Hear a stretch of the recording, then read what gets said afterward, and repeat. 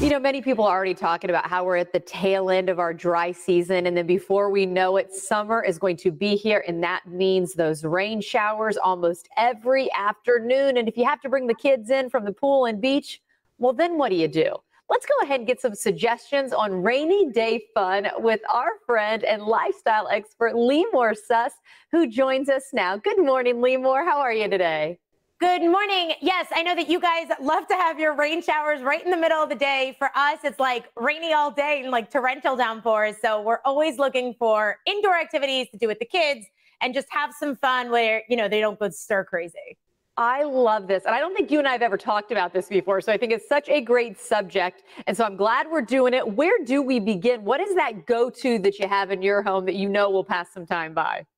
Okay, so, I have two little boys at home, so it gets very active and there's a lot, they need a lot of activities. And so I love this. This is the VTech Smart Shots Sports Center. So what it is it's an electronic sports center and it's basically a 2-in-1 play experience. So I love it because it includes a soccer net, and a basketball hoop. It comes with two little balls so the boys can just play and have fun. Or if you have girls and they want to play and have fun, and, you toss the basketball into the hoop.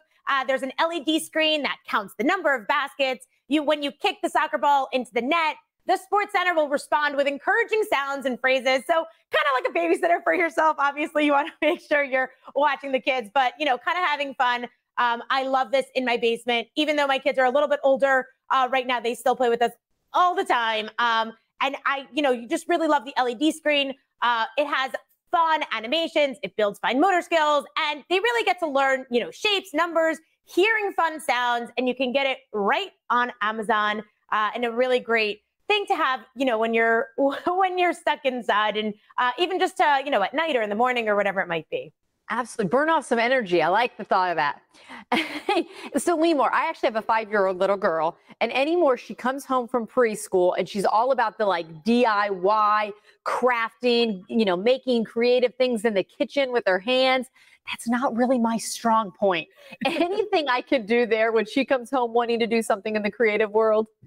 Yes, 100%. So the next two are going to be great for her. So if you want a fun snack, I know that a lot of times, the kids, they want to create something, but then, sometimes baking something excessive gets a little bit messy in the kitchen. So I like to keep it super simple. So over here, I'm making s'mores nachos. So all I've done here is I took some graham crackers and I just broke them up into little pieces, and then just take any chocolate you have in the house. If you have chocolate bunnies like I had in the studio, just break them up right onto the top. But you can use whatever chocolate you can see right there. And then you just add some mini marshmallows and you add it, you broil it. But make sure when you're broiling it to keep the oven door open, or you just put on a lower temperature in the oven.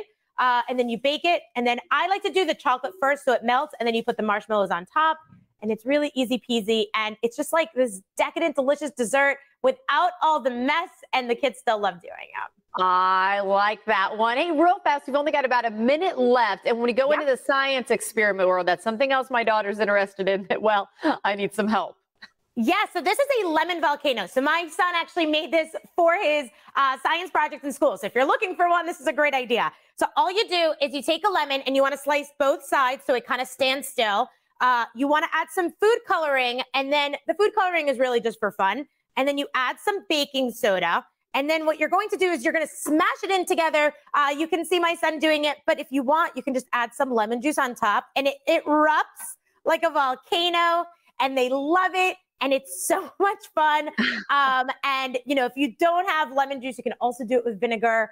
And it's really just I got to tell you, my son did this for his science project, and he did it over and over and over again and just loved doing it. So a really fun, easy activity to do with the kids that you have with things around the house.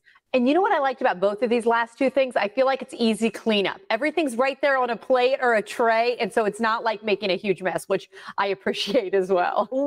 100%. I will say, yes, I'm glad you said that. I would put the lemons in some kind of container that's going to catch it all, because you want to make sure that it doesn't get all over the table or wherever it is. I liked how you did it. I liked how you did, with the plate there that we saw your son.